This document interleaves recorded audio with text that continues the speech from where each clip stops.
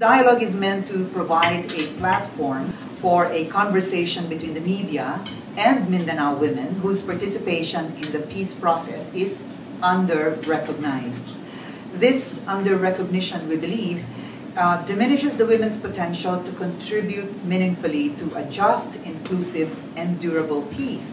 We also believe that any lasting peace, in order to work and to profoundly and positively impact the lives of the people, requires the full participation of 50% of the population.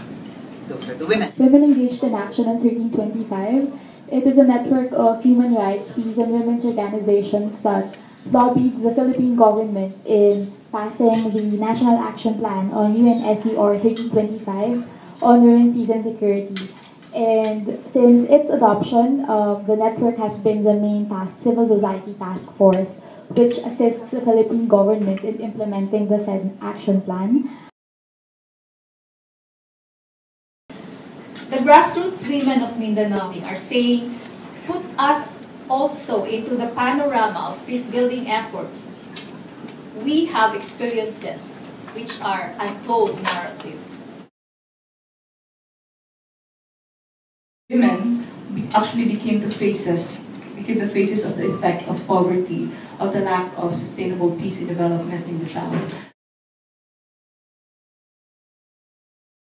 Women have roles to play also, and they are really potent forces of transforming societies and even transforming their lives.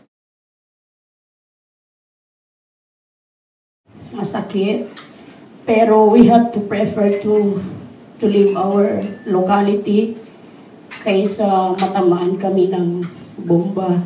Ang affected doon is mga kababaihan, mga bata.